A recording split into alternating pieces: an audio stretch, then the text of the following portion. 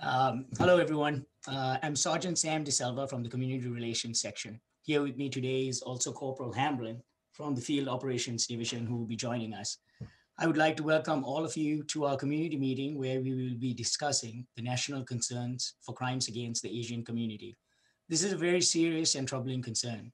It is absolutely horrible to be victimized, and more so when it's done just because of your race. The meeting came to be because of Councilman Masuda and Field Representative Noreen Sullivan. So a special thank you goes out to them. There were many concerned residents that reached out to Councilman Masuda with questions and concerns. We have a lineup of dignitaries that would speak on the matter. We also have subject matter experts that would speak on the matter and provide valuable information and resources. Towards the end of the meeting, there will be a Q&A portion. Please know that you can type in a question at any time during the meeting. We will hold these questions till the end and answer them during the Q&A portion. At this time, I would like to introduce our lieutenant from the Community Relations section, Lieutenant Aguilar. Thank you, Sammy. Good evening. My name is Javier Aguilar. I'm the lieutenant in the Community Relations section. Once again, I want to thank everyone for being here for this very important event. Here at the Pasadena Police Department, we have a zero tolerance towards hate crimes and detest criminal acts or threats of violence against a person or a group because of their actual perceived race, color, religion, ancestry, national origin, sexual orientation, gender, or disability. We have a zero tolerance approach towards hate crimes, and I think you will enjoy our presentation today. Before I give it back to Sgt De Sylva, I would like to congratulate Karen Kaluuya Peterson as the first non-sworn executive staff member in 30 years. Karen will command a division, oversee large projects, and lead approximately 120 professional staff members. Karen? Thank you, Lieutenant, for the introduction. Good evening, everyone. I am Karen Kaluuya Peterson, and I'm humbled and honored to serve as the Executive Administrator for the Pasadena community and for the Police Department. Have a safe and pleasant evening. Sgt De Sylva. Thank you, Karen, and congratulations again, Karen. At this time, I would like to introduce our Chief of Police, Chief John Perez. Thank you, Sergeant. And I appreciate everybody being online tonight. This is a very, very important time in our nation's history. For the past year, we have been struggling with a world pandemic, a national issue of epidemic of violence, and many other issues with the economy. And a lot of it is based on people being able to connect, find balance in our issues, and learning to support one another. So tonight, I want to really thank everybody for being online. I want to thank Chief Brian Solinsky from the South Pasadena PD for being here, Captain Rick Nakamura from San Gabriel PD, Sergeant Kendrick Wu of San Marino PD, Corporal Lillian Shaw of Sierra Madre PD, and Nick Rodriguez, Assistant City Manager for Pasadena. And I appreciate everybody being here. This message has got to go out far and wide for people in the community of what we stand for. It's difficult at times because of policing incidents, for the police to make stands, for the community to really understand who we are. But we stand for human rights. We stand against racism. We stand against hate crime. But many times it's difficult for us for that message to be heard because of the critical incidents that we have to engage in that really brings a lot of fog and confusion for people. But to know this group of people that are here, the diversity that we have, many of us who are, like myself, who are children of immigrant parents and have families who are immigrants, we understand this journey. We understand this journey of trying to connect in our communities and trying to really understand that we need to stand together. So the message tonight, as I pass on this mic, is going to be really to understand this is about the fear that's growing in our communities that needs to really be controlled and understood, so we're all supporting one another. And it's not that simple when we turn on the nightly news or we watch the incidents happening, or even the active shooters are beginning to increase in communities across this country. We have to ensure that we create community. We are supporting one another. This is not a lone journey for an immigrant who may be Asian or any other background that feels they're on their own by themselves, feeling that they have nobody to turn to. That shouldn't be the case. We as a community have to support one another. They should have the ability to connect to organizations, to people, and have the confidence to call 911, the police department, to ensure they're going to get the help that they deserve. And that's one of the biggest messages we could give tonight, is to have the confidence to call the police department, reach out to the police department, have conversations with us, and get to know us in our community. It has to happen. We have many people that want division in our community, that want to keep police separate from the community, but we have to really pursue unity and come together and not let this overtake our great country together that has been made of immigrants since day one. So from that point, I appreciate, again, everybody being here, and we'll be here to answer questions and provide statistical data. But again, it's about the community coming together and supporting one another. There's no larger message than that to reduce our fear. Sergeant De Sylva, I'll give it back to you, sir. Thank you, Chief. At this time, it's my honor to introduce our Mayor of Pasadena, Victor Gordo. Thank you, Sergeant, and thank you, Chief. I want to offer gratitude and welcome everyone for joining this conversation. You know, as Chief Perez points out, you know, hate against anyone has to be denounced, but also action needs to be taken. It's not just about words, it's about being present in the moment and ensuring that our individual and our collective voice is heard. As an immigrant, you know, I was born in Zacatecas, Mexico, spoke Spanish, and I remember very clearly when people would call me wetback or beaner, or, you know, some of the terms that we now find offensive, and some people didn't in those times. I couldn't defend myself because I spoke Spanish. I couldn't defend myself because I was demeaned.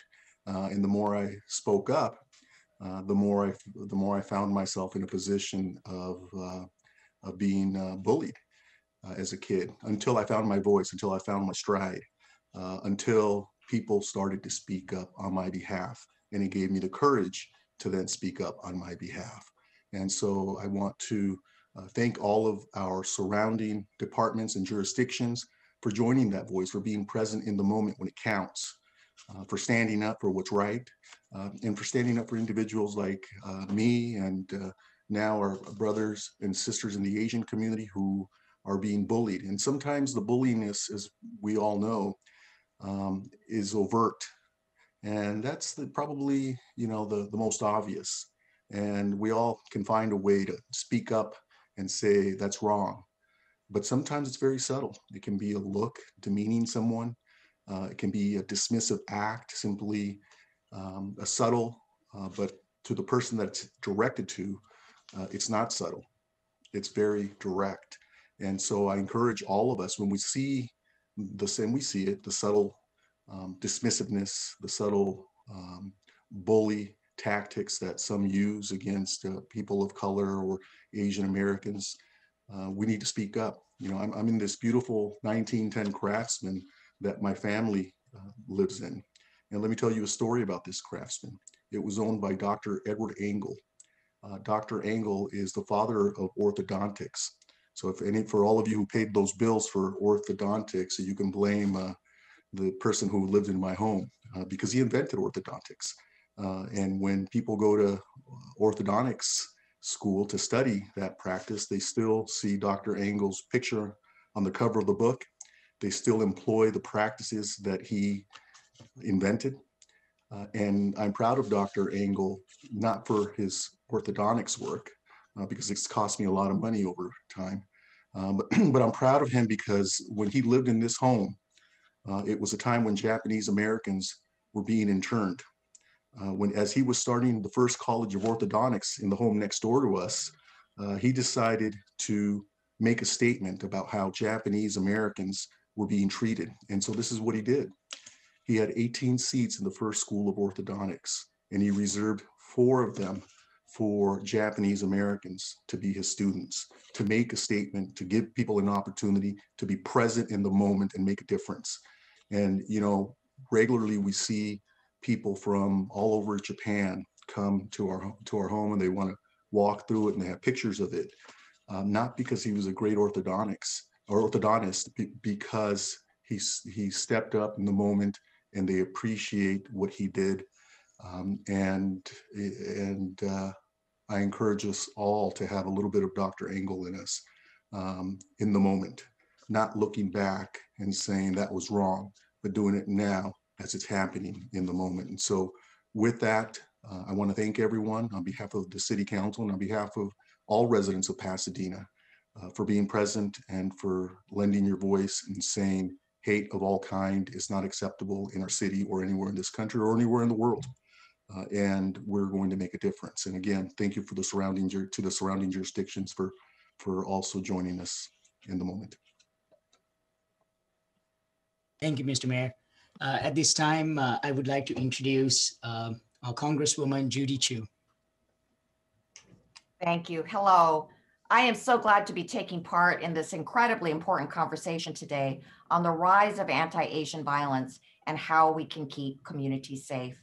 I want to especially thank the Pasadena Police Department and our police chief, John Perez, for hosting this conversation.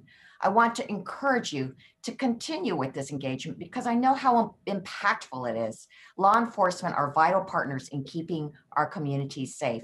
And so dialogues like this are so important for building the understanding and trust that we need.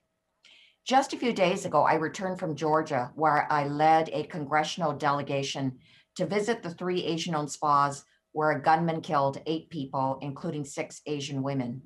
We visited the victims' families, and we drove the 27 miles from the first spa to the second two to demonstrate to ourselves that this was not about a bad day or a sex addiction. This was about targeting and killing Asian women.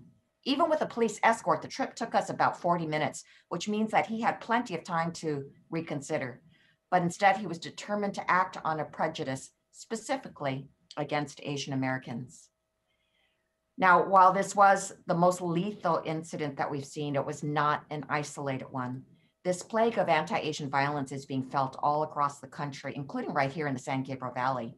In Rosemead, a teacher named Matthew Leung was sitting at a bus stop when he was beaten with his own cane, causing him to lose part of his finger. Last year, the actor Tsi Ma was shopping at the Pasadena Whole Foods when someone stopped their car in front of him and shouted that he should be quarantined. A Pasadena resident, Tanager Prasuki, was riding the Gold Line on the way home when she was assaulted with a 15-minute verbal series of insults about Asian people and how they carry disease. These are just a few of the over 3,800 anti-Asian hate crimes and hate incidents that we have experienced.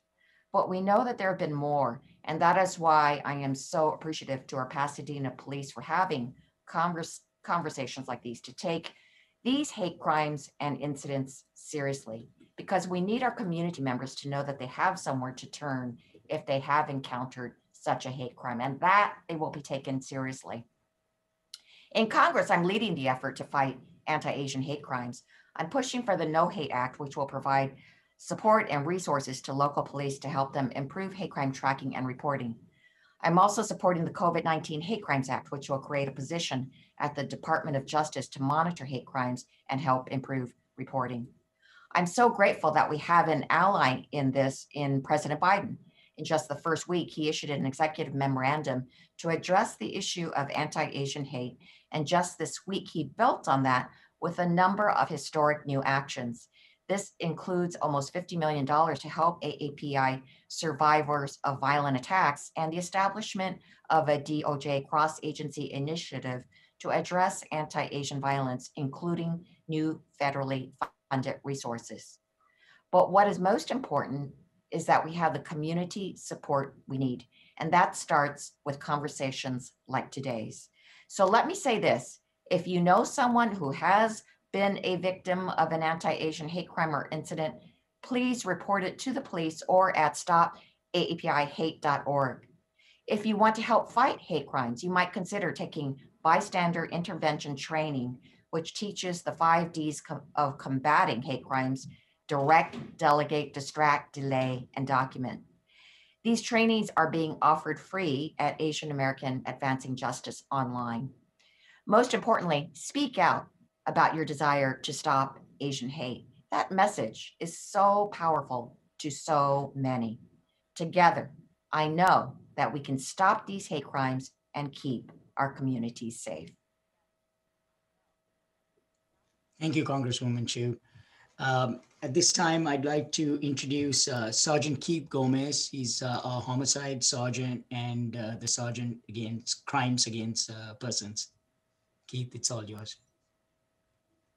Hi, good evening, everyone. I'm Keith Gomez. I am a sergeant at Pasadena PD, and I currently supervise the robbery homicide unit. So part of the responsibilities of my unit is to investigate hate-related crimes. And to walk you through the process, like most of our crimes, it starts at the patrol level. There will be a call for service that the officers will respond to, and or they will make an observation as they're driving around and see some type of criminal act occurring in their presence. Patrol is responsible for the preliminary investigation. So in a hate crime, for instance, they will contact the victim. They will contact forensic personnel if there's evidence to be collected or crime scene examination that needs to be conducted. In a hate crime incident, they will notify a supervisor who will then notify the watch commander, and it makes its way up the chain of the command for obvious reasons. It's a serious crime, and they want no delay in the notification of a hate crime occurring, getting up to the chief. Based on the severity of the crime, specifically if there are injuries, if it involves violence, and the injuries are severe enough, a decision will be made whether or not myself and the on-call detectives get called out from home and start investigating the crime immediately. Otherwise, what we'll do is once patrol handles the initial preliminary investigation, it will be documented as a hate crime. Proper notification is made to the watch commander, supervisors, and the chief. We will run with the case the next morning when the police report is written. Evidence is collected. We will be in the next morning and we will start conducting follow-up. Again, if it's a severe crime, if there is some life-threatening injuries or it requires immediate follow-up investigation, then we will get called in from home. And no matter what time of night it is, we'll begin our investigation. I think the important thing to understand, though, about hate crimes versus hate incidents, and I think that that's where there's some confusion, is as the law is written right now, California law, there is a difference between what people perceive as a hate crime or even a threat. However, it's not illegal per California law. So in order for speech to be illegal in California, even if it's derogatory against one of the protected classes, the speech must be threatening in nature to the degree that it meets the elements of a criminal threat. And criminal threats have different categories that must be met, different elements that make it illegal. So there is a balance between someone's First Amendment right to say something that's horrific and should be condemned. However, if it doesn't meet the elements of a criminal threat, even if it's derogatory towards a protected class, it does not make it illegal. So what we normally see, my office, and it isn't frequent, is you'll see an underlying crime, an assault, a robbery, a battery. And if we can prove that either the entire motivation or the entire intent or part of the intent was based on that person's protected class, then you have a hate crime. And usually you'll see it in the form of an enhancement. So if somebody assaults someone with a baseball bat, it's a violation of Penal Code Section 245A1.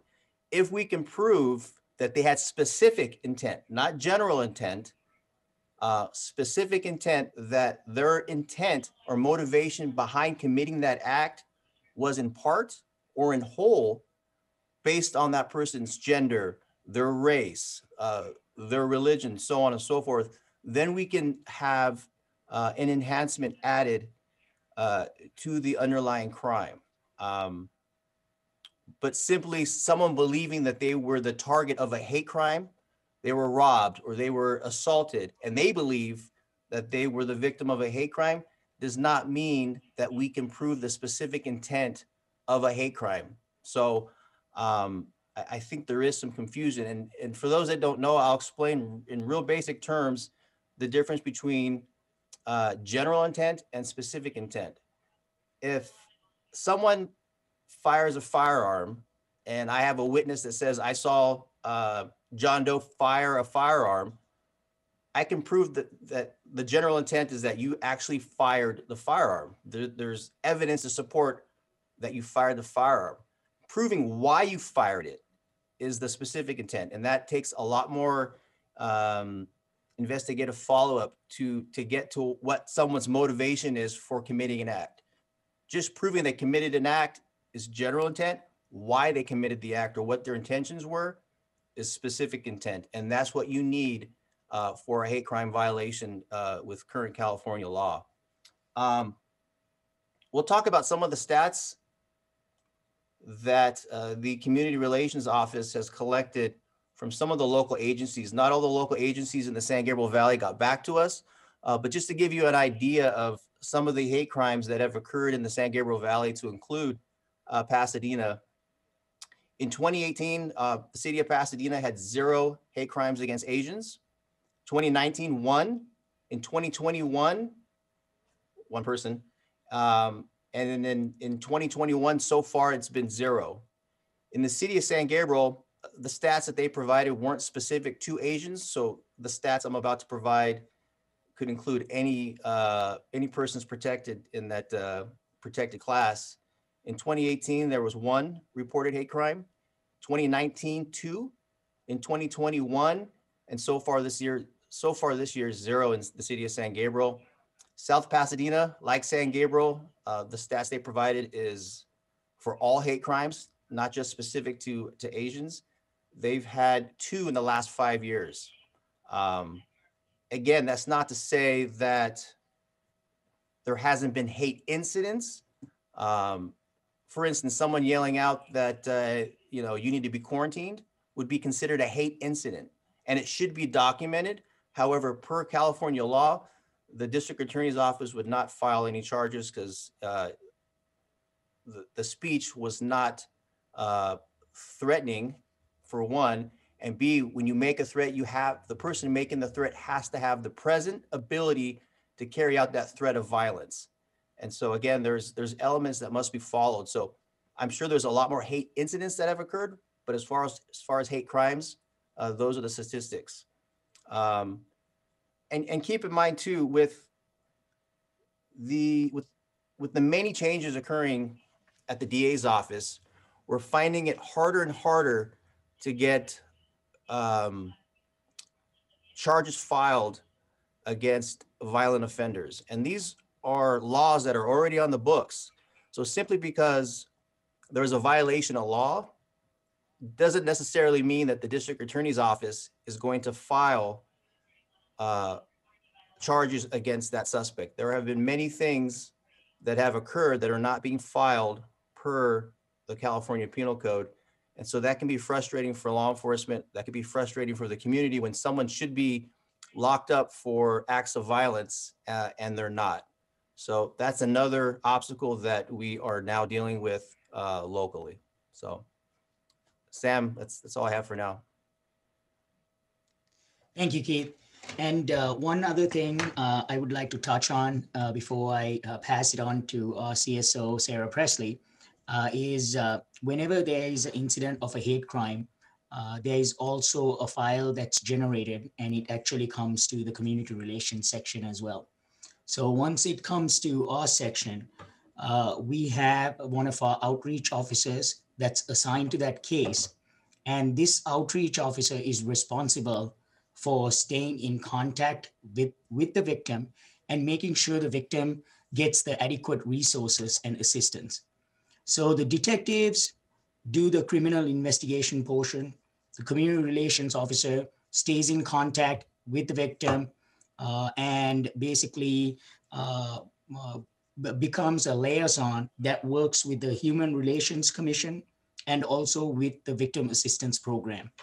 So if there is, if the victim is in need of compensation for maybe injuries or maybe other loss that the victim has incurred, the community relations officer would work with the victim and make sure that they get these resources. Another thing that we do from the community relations section is that we stay in contact with the victim and keep them updated on how their case is progressing through the district attorney's office or the city prosecutor's office.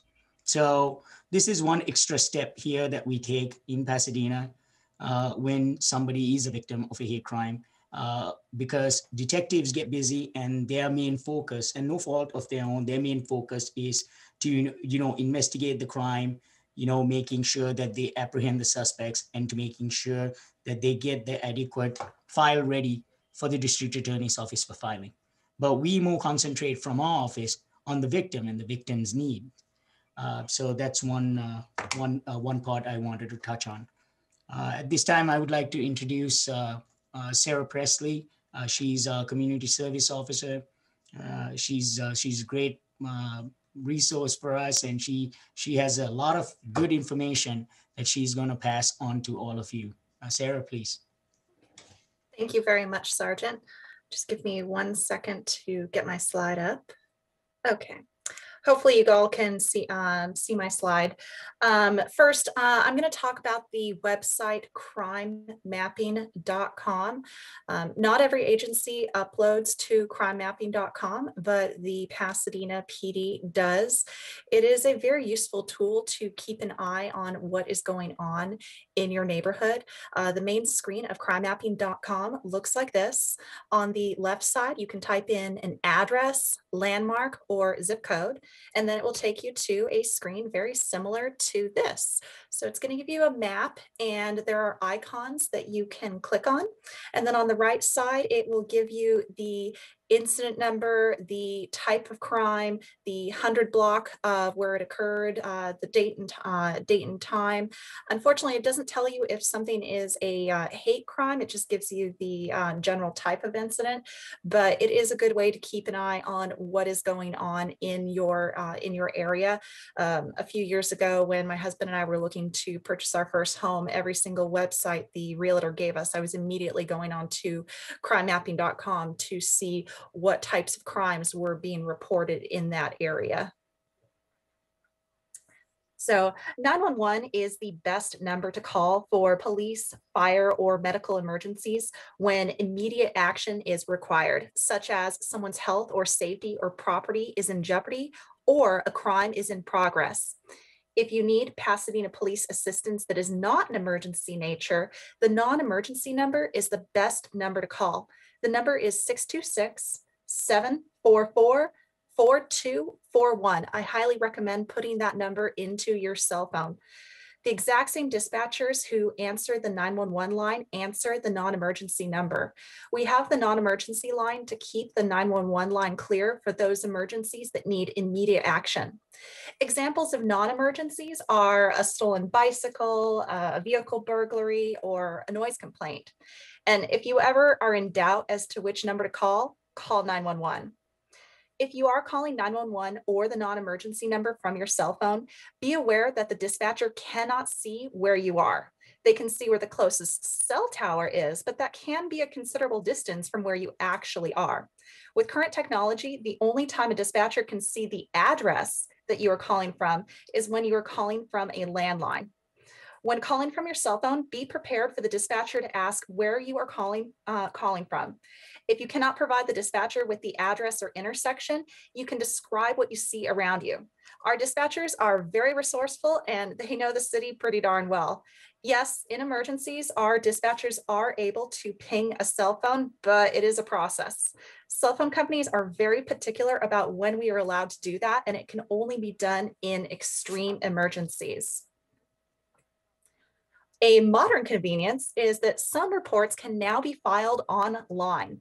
On the Pasadena Police Department website, you can click on Report a Crime. Online reporting can also be found under the Crime tab at the top of the screen. It will take you to a screen that looks like this. You should not use the online reporting system for emergencies or for crimes that are in progress or when there's a known suspect. You can use the system to report crimes that occurred in Pasadena city limits, but not on the freeway. On this screen, you will click Start Report. So here's a list of crimes that can be reported online. You can report burglary, burglary of a locked vehicle, harassing phone calls, hit and run collisions, lost property, price gouging, theft, theft from an unlocked vehicle, vandalism, and vandalism of a vehicle. Once you finish filling out the online form, you will be provided with a temporary case number. A member of the Pasadena Police Department will review your report and may contact you for additional information. Once your report has been approved, you will receive an email with your permanent case number as well as a PDF file of your report. It is so convenient. I would like to take a moment to tell you about LA Crime Stoppers. The Los Angeles Regional Crime Stoppers program is a community-based nonprofit organization that offers an anonymous way to report crimes. You'll be assigned a code. If your information leads to an arrest, you may be eligible for a cash reward up to $1,000. Your phone number and computer IP address will not be traced. You can contact LA Crime Stoppers by calling the number that is on your screen. You can also visit their website, lacrimestoppers.org, or you can download their mobile app. The LA Crime Stoppers flyer is available in 21 languages.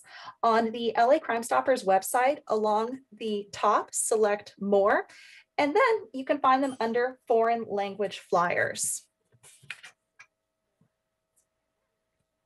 So if you're not already using it, please consider using the Pasadena Citizen Service Center. You guys are our eyes and ears out in Pasadena. If you see something that needs attention, like an abandoned mattress, graffiti, a street light is out, or a transient encampment, you can report it through the Citizen Service Center. You can call the number that is on your screen, visit the Citizen Service Center website, or download the mobile app. When you report an issue, a work order is generated. You will receive an email once the issue has been resolved. I have been using the Citizen Service Center for years, and I'm still constantly impressed by how quickly they take care of the issues that I report. I would also like to mention Nixle. If you would like to receive alerts from your local agencies, text your zip code to 888-777 to opt in. So let's say there's a major traffic collision on California Boulevard and Lake Avenue, and our officers are going to be closing down the area for an extended period of time. We can send out a Nixle alert advising you to avoid the area. If there is a critically missing person, and we also have the ability to send out a Nixle alert with a description of the missing. The biggest reason I recommend subscribing to Nixle alerts, though, well, during non-COVID times, we have a lot of major events in Pasadena. To name a few, the Rose Parade, the Rose Bowl, the Half Marathon, concerts, football games, soccer games. We have a lot going on in Pasadena. If something major were to happen during one of our events, Nixle would be our first line of communication with the public. And that does bring me to our social media accounts. I invite you to follow us on Facebook, Twitter, and Instagram. Our social media coordinator, Corporal Christian Allen, does a wonderful job of posting content. If you guys are on Nextdoor, you probably see me posting from time to time. But one thing to know about Nextdoor, it is a wonderful way to communicate with people in your neighborhood. However, posting to Nextdoor to advise your neighbors of a crime does not take the place of filing a police report. We cannot see posts that residents make. We can only see our own posts. So if you are the victim of a crime, please notify us by filing a police report, not just posting on Nextdoor. Okay. I sincerely hope that none of you are ever the victim of a hate crime. In the event that you are a victim, on your screen is a list of resources in addition to your local police department. There's the number for the Los Angeles County District Attorney's Bureau of Victim Services, the number for the Los Angeles County Commissions on Human Relations, the number for the Los Angeles City Human Relations Commission, the number for the Asian Americans Advancing Justice, and the number for the South Asian Network. I will leave the screen up for a minute or two as we transition into the question and answer portion of tonight's program. Down at the bottom of your screen, you should see a Q&A icon. This is where you can submit questions that you would like to have us answer. So from here, I would like to turn you back to Sergeant Sam De Sylva. Thank you, Sarah. Yes, I'll start getting into the questions right now. One of the first questions and one of the most commonly asked questions is, how do we handle translation? Or if somebody calls 911 or calls the non-emergent line, and if they speak any other language other than English, how do we handle it from the police department? The police department actually subscribes to a state translation service. And so on the 911 line, if somebody calls that where we do not have a dispatcher that speaks that language, what they would do is it's almost like a three-way call. We connect to the state translation service, and we let the translation service know what language the victim speaks, and the connection to somebody who will be able to translate to us is almost immediate. If you call the non-emergent line, there is also a similar service that we subscribe, but there is usually about a 2 to 3 minute delay on finding a translation for the non-emergent line. But that's how we do communicate with individuals that we do not have officers who speak that language or dispatcher available who speaks that language. This same service is available to our field operation division as well for patrol officers working out in the street. If they run into a victim who speaks a different language and they need to speak to that victim, they're able to call dispatch, do a three-way call, and the translator would translate for us. At this time, I'll start transitioning into the questions that have been typed to us. I have Lieutenant Aguilar in the office as well, and we will go one question at a time and start answering those questions. The first question, I'm gonna forward it to Sergeant Keith Gomez. There was a question, Keith, that came in as you were explaining the different intents. And this individual typed the question and asked, what counts as evidence of intent? If you will be able to answer that. Sure. Am I unmuted? Yes, you Okay. are. I can hear you. So there are three types of intent. There is general intent, which most crimes in California fall under general intent. There is specific intent, which is a bit harder to prove, and there's transferred intent. So for a hate crime, the way the penal code is authored and based on current legislation, we must prove as law enforcement detectives, and the DA must be able to prove if they end up filing charges, that there is specific intent. And specific intent gets into someone's designated state of mind. We must be able to prove that the act they're committing, for instance, we'll use hate crime as the example because that's the discussion, that the act that they committed was based on whole or in part based on that person's protected class. So for instance, if we use a shooting, for example, if someone were to yell racial slurs just prior to discharging a firearm or during the course of a shooting, then that would be evidence that we could use against them that they had the specific intent of either attempting to murder that person or shoot at that person, and in part was based on their race, based on the racial slurs. Other ways we can figure out someone's mindset is, legally through a search warrant, but going through their cell phone and seeing if there's literature or internet history that shows some type of premeditation that their intention, their specific intent was to harm someone of a protected class. Interviewing people, friends and family of a suspect, and getting into their history of things they've said, things they've done, looking at their criminal rap sheet to see if there's a pattern where they are targeting a certain group that's protected. So there's a lot of ways that we search for someone's specific intent. In most cases, it's circumstantial evidence, but that must be present for a hate crime enhancement to be filed. Thank you, Keith. Keith, you answered like about 2 or 3 different variations of questions that were up, but there was 1 or 2 others where certain portion wasn't answered. So I'm just going to put those together and ask a question, and you'd probably be able to answer all of them at the same time. Okay. So a person asked, let's say there is a habitual offender who has documented incidents of using slurs that probably necessarily didn't meet the extent of a crime. But if there's a habitual offender that has many documented incidents, is there anything that could be done? Well, in addition to the documentation, if for some reason this suspect or this person who continually uses racial slurs, and even though they may not rise independently to a hate crime per the penal code, at some point, if this person decides to take it to the next step, God forbid, we would then have the pattern of circumstantial evidence to show specific intent if in fact he commits an act of violence, makes a threat that's criminal in nature, vandalizes property.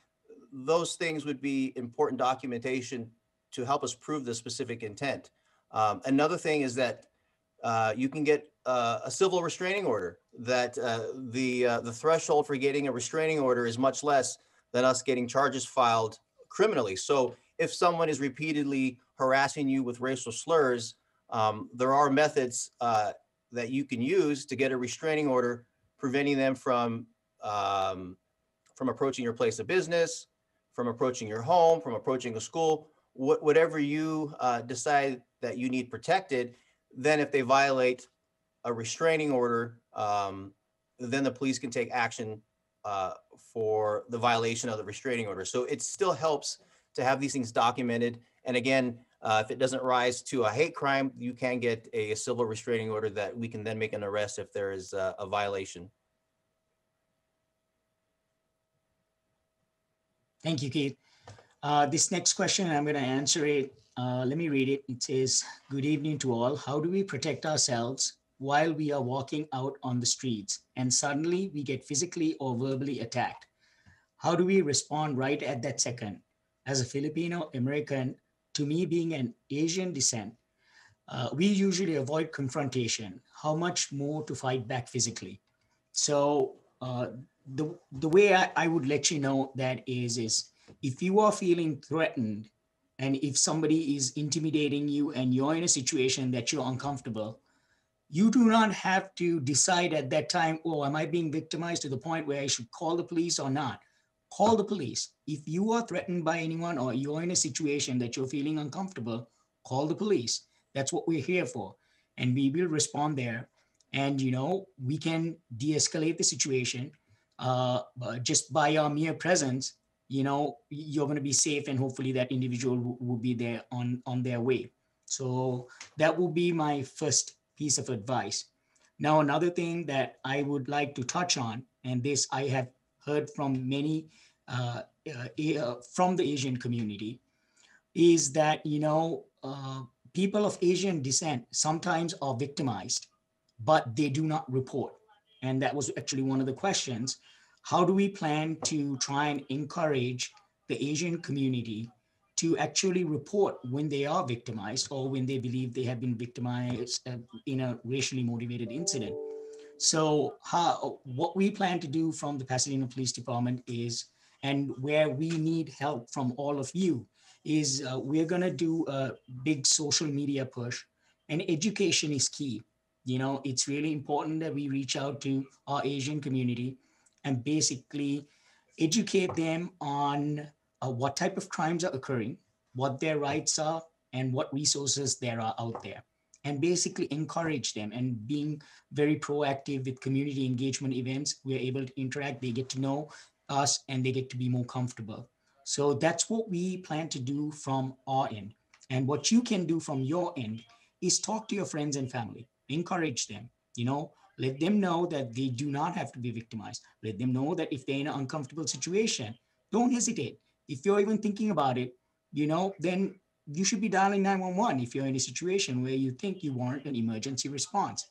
Now, again, I'm going to ask you to know the difference between 911 and a non-emergent call.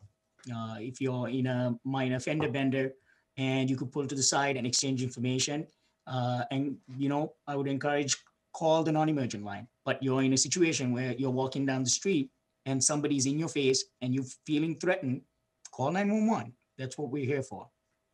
So the next question I have, I'm gonna ask Sergeant Keith Gomez if he will be able to answer it. The question reads, DA Gascon has stopped filing enhancements. So is the DA even filing hate crime enhancements? Question mark.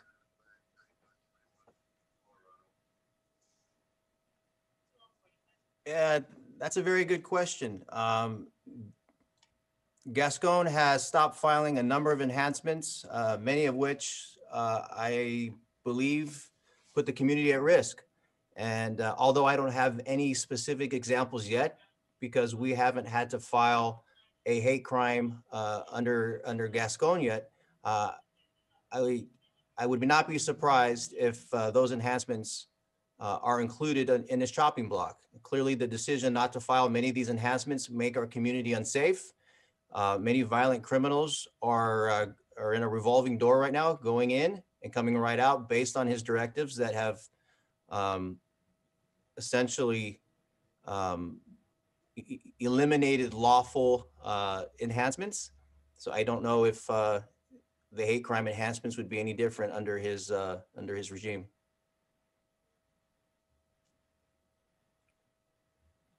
Thank you, Keith. There's another question that basically came on here where an individual asked if they will be able to report a hate crime online. If it's a hate crime, it won't be handled online. I'm sure you can report it online, but what happens is anytime you report any type of crime online, there is a records technician that monitors all the reports coming in. And if they see the nature and the serious nature of this crime, it's immediately assigned to a detective and taken up to our detective division. So you can, but we don't encourage you trying to report such crimes online. That's a crime that you need to call the police department and ask for a police officer's response. Yeah, detectives are not the ones who write reports. Our patrol officers are the ones who write the reports, and that's very much a report that a patrol officer needs to write, and then it will get assigned to a detective.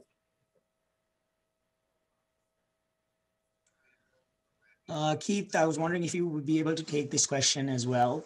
An individual asked, what are examples of criminal threats?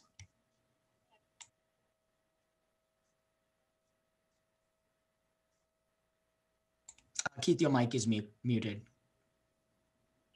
So a criminal threat occurs when someone makes a threat of causing great bodily harm and or death, and the threat must be it must be unconditional, unequivocal. There must be no doubt that the language used by the suspect making the threat conveys to the person receiving the threat that it's a threat against their life and or the threat of violence will cause serious bodily injury. In addition, for that crime to be completed, the person receiving the threats must take the threat seriously, be in fear for their life, and the suspect must have the present ability to carry out the threat. So all those elements must be present in order for there to be a violation of the criminal threats statute. Thank you, Keith. There was a comment that came in from Beverly Morgan. I want to thank the Pasadena Police Department for responding when I felt threatened while walking down Orange Grove Boulevard. Thank you for that comment. And again, if you need the police department for any incident, please don't hesitate to call us.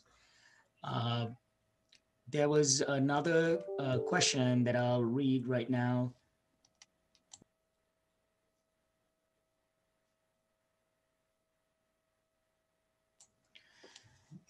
Not many Pasadena residents follow the official social media channel. What are plans to engage local community centers, community orgs, churches, Buddhist temples, Asian supermarkets, etc.? like I mentioned before, this is the first step towards this. We have a big social media campaign that we're putting into place. There is a plan that we have to move forward in trying to address this very serious concern. We are going to reach out to the community, and one of the things that we do where we can reach large groups of people is through our social media. Now, we also have several officers that are assigned to the Business Watch group. Not only they interact with businesses, but they do also interact with churches, large businesses which fall into the Asian supermarkets, Buddhist temples, and other different organizations. So these officers already have that network built, and that's how we'll share this information and start this big education campaign. If you just give me a second, let me try and find a few other questions.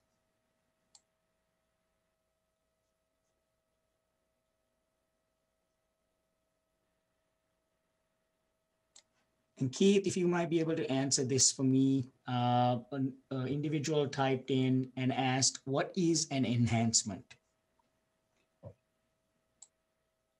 Sure, Sammy. An enhancement is, and it's governed by the penal code, but an enhancement is if during the course of an underlying crime, other factors exist, like for instance, if you commit a robbery and you use a firearm, there's an enhancement for the underlying crime is the robbery, but if you use a firearm, there's an additional enhancement, or there's an enhancement added to the underlying crime, which when filed would give the defendant or give that suspect additional time in prison. If you commit a robbery and you're a convicted felon, you've been to prison before and you're back out, or you already have a strike, and you commit the robbery, that would be another enhancement added to your charges that would add time to your prison, to your new case, new prison time. So it enhances an underlying crime based on either specific circumstances of that crime, what weapon you use, how you use it. Again, if we're talking about a hate crime, the things you say could be considered an enhancement. And it's also based on your past criminal conduct. If you're a repeat offender, then there are methods established in the penal code that punish repeat offenders much stronger than they would punish a first-time offender. Because clearly, if someone's a repeat offender, they're not learning how to behave in society, and so the law is set up to punish those that are repeat offenders more heavily. So they enhance an underlying crime, and people ultimately get more time in jail.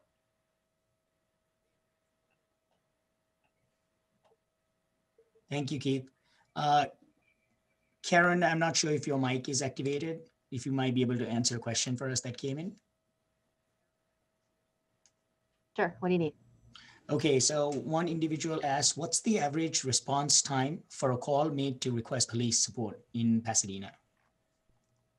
Okay, so our average response time for priority one calls, which are classified as calls that are occurring right now in progress, is about 3 minutes and 20 seconds. And those were priority one. Priority two response time is a call that it's a property crime that's occurring now, and our response time for that is 6 minutes and 29 seconds. Thank you, Karen. We have I've gone down the list. We pretty much answered all of the questions.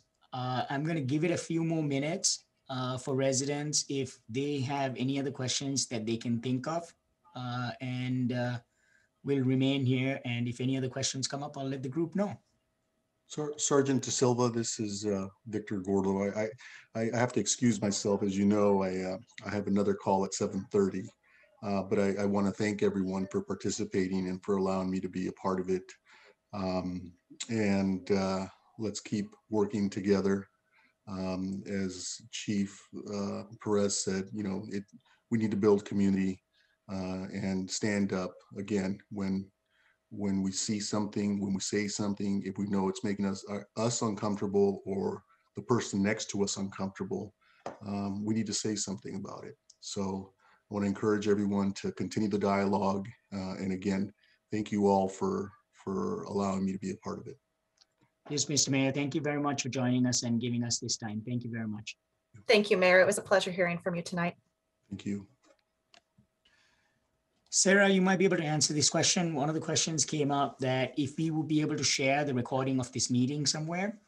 We did record the meeting, as everyone know, and we have different methods where we can share these videos. Sarah, I don't know if you have any ideas. Yeah, absolutely. So yes, it is recording. I'm going to be uploading it to Dropbox tomorrow morning, and I'm going to be sharing it with Pasadena Media. Pasadena Media is going to be uploading it, and we can share that link. We can share it to Nextdoor, or unfortunately, I don't have my contact info on any of the slides, but if anyone would like me to send it directly to them, my email address is spresley, so that's SPRESLEY at cityofpasadena.net. I'll be happy to send the file to you as well, but I will be providing it to Pasadena Media tomorrow morning, and they will be posting it. So this will be the last question, and after that we'll start wrapping it up. The last question is basically a resident asked where would be the best place for individuals to go so that they could get updated information on crimes against Asians. What I would recommend is that you keep our contact information. Sarah, I don't know if you have your slide with your contact information and my contact information. If you do have it, we'll put it up. Otherwise, we can give it verbally. I don't, but I'm pretty fast at typing. So if you give me 1 second, I'll type that up. Awesome. And another method is, again, I'm going to encourage everyone to subscribe to our social media, because this is how we are able to reach large groups of people in a very convenient manner. No. So I would strongly recommend all of you to subscribe to our social media. I'm not sure if Sarah has the slide ready with our contact information. I don't type quite that fast. Okay, it's okay. I can give anyone who has a piece of paper and a pen my direct phone number. It's 626-744-7694. And you can always reach out to me with questions that you may have regarding these crimes. And I'll try, and if it's not going to impede any investigation, I can always try and get that information for you. Okay, so hopefully I didn't make any typos. Sgt Sam De Sylva's contact information is up at the top. His email address, as well as his direct line. And then I am underneath my email address as well as direct line.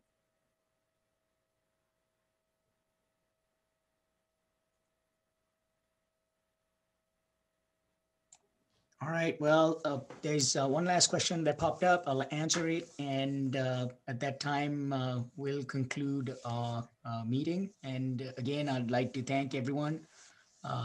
Sergeant Keith Gomez, thank you very much, sir, for stepping in and helping out with this information. And CSO Sarah Presley, thank you very much. You did an amazing job, as always. The last question that came in is do you always record if an individual reports a racially motivated hate incident, or is that detail omitted? Well, anytime any person calls the police department and there's a police report written, details are not omitted. That basically the victim's statement will be in the police report. Thereafter, it will be reviewed by a sergeant, and this report then ends up going to the detective bureau. So there is multiple different phases. If they feel as though that it is a racial crime, crime that was motivated by race, it will be investigated in that fashion. But where I'm trying to get with this is anything that a victim reports to us, yes, it is documented and no details are omitted.